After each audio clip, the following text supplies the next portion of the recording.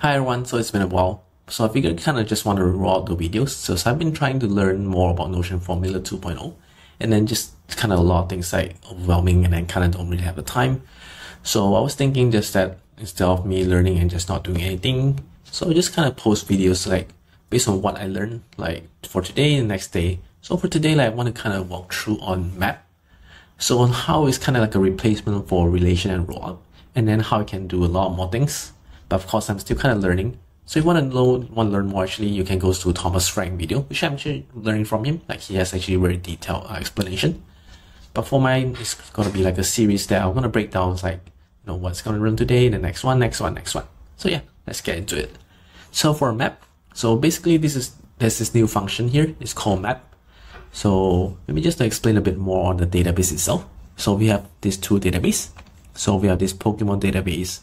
Basically, we have Charmander, Squirtle, and Bulbasaur, and then their evolution. So Charmeleon, Wartortle, and Ivysaur. So this is just text. And then we have this database called search. So basically, this is where we kind of type in the formulas itself.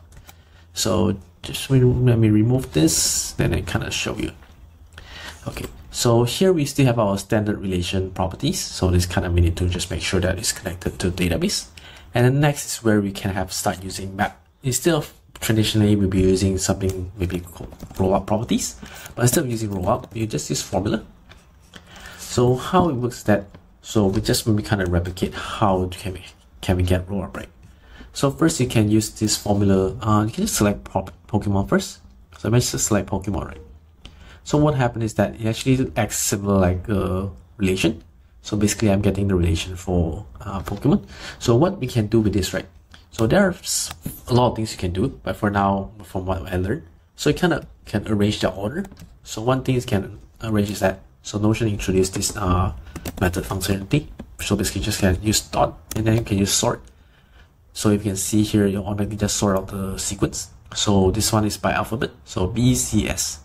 And then you can even do like, I think reverse order.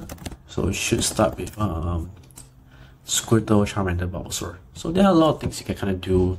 You can even do, for example, if I just remove this, if I just want to show the first result, right? So you can do split. So split is another new formula introduced by Notion. So basically, we select Pokemon. So this is basically our selections, right? They call it like a list or an array. So I only wanted to show, or not split, it's actually slice. Wrong. So basically, I can select only one from 0 to 2. So what would happen is that you only show me Charmander and Bulbasaur. So only the first two. And then if I want to show 3 of them, you can just put 3. And then if I just want to show one, so you can just put 0 to, I think, just 0. No. Yeah, kind of still learning. Okay, just 0 to 1. So that's kind of how it works like. So you can use slice formula to kind of reorder it. And then next is that we can actually have rollup here. So how rollup works is that, let me just select Pokemon again, and then just dot map. So this is kind of a rollup replacement.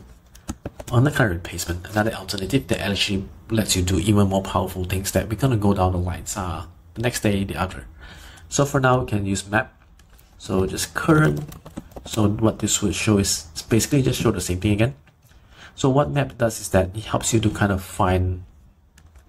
So if I use dot, right, so it automatically helps me to select the things that I want to interact with the rollup. Oh, I didn't even realize they can actually have like created by created time. But let's say, for example, select evolution, right? So what happened here is that instead of showing the names, it's actually showing Charmeleon, Ivysaur, Wartortle. So this is kind of how it's actually rollup is working. So yeah.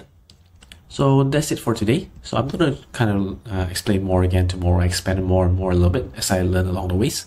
So as for now, this is kind of what I've learned. Thank you.